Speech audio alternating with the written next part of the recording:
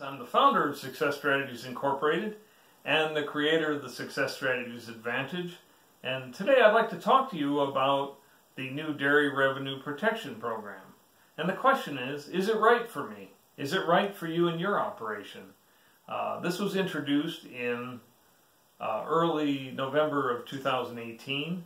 And the question is it perfect for my operation? And I would say that in general, no, it's not perfect.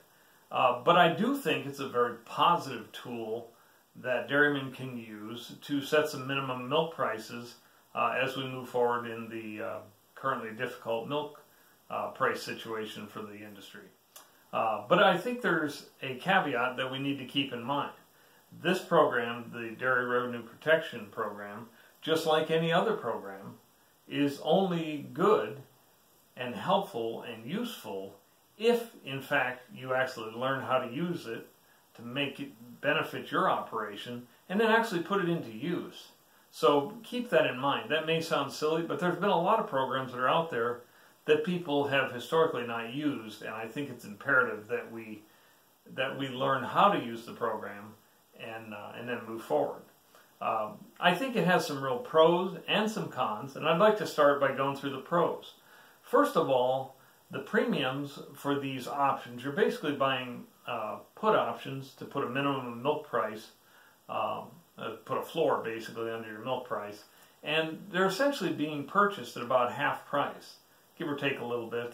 Call it half price though. And the reason is that the federal government is subsidizing the purchase or acquisition of these put options. Another positive is that you can go out up to 5 quarters ahead. So it's readily available with minimum milk prices, so you can in fact go ahead and set up a minimum amount of your milk with a minimum price under it for today, for example, for the next 5 quarters. And then you can also, as you get clearer information, if you have great pricing today, lock it all up, of course, but if not, you can set these minimums and then you can add to your positions as you go through each quarter, or at least as you get closer to each upcoming quarter. I think another plus is that it helps you manage credit risk for anyone that's borrowed money, and frankly, who hasn't the last 4 years in the dairy industry. It also will help you to do better budgeting, more accurate budgeting, I think, and forecasts going forward. The reason simply being that it'll give you a clearer picture of what your future milk prices are going to be over the next 12 months. One final benefit or pro for this program is that you get to pay the premiums, unlike normal puts and calls that you have to pay for up front. You're getting them at about half price, but you also get to buy them, pay the premiums for them, 15 days past the end of the quarter that you're covering each quarter.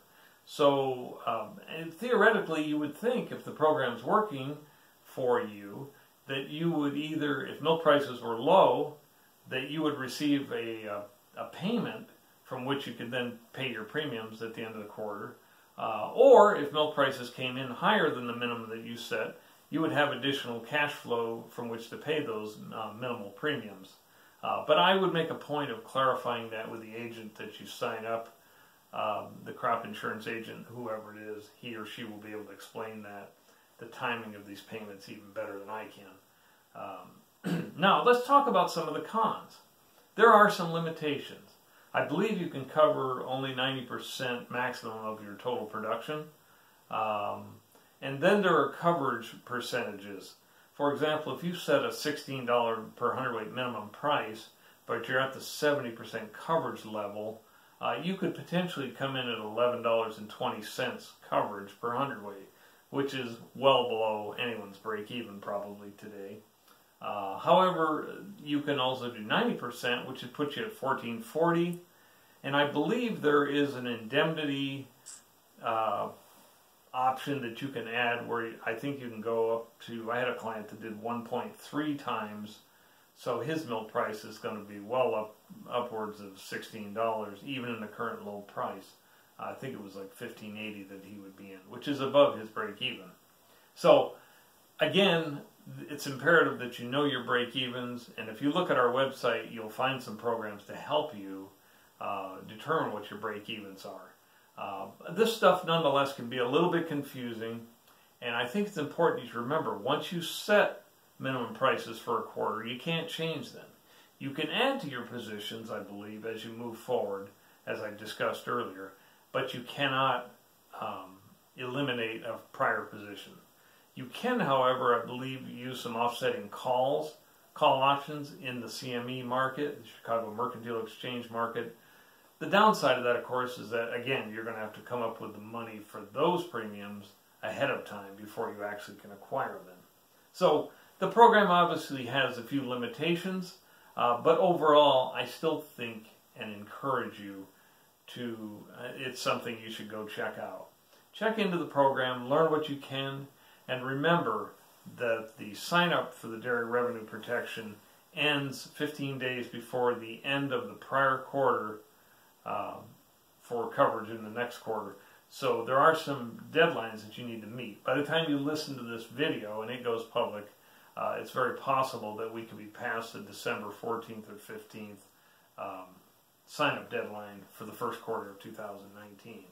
But I hope you found this helpful, giving you both the pros and the cons of the program. I think it's definitely something you should take a look at, the Dairy Revenue Protection Program.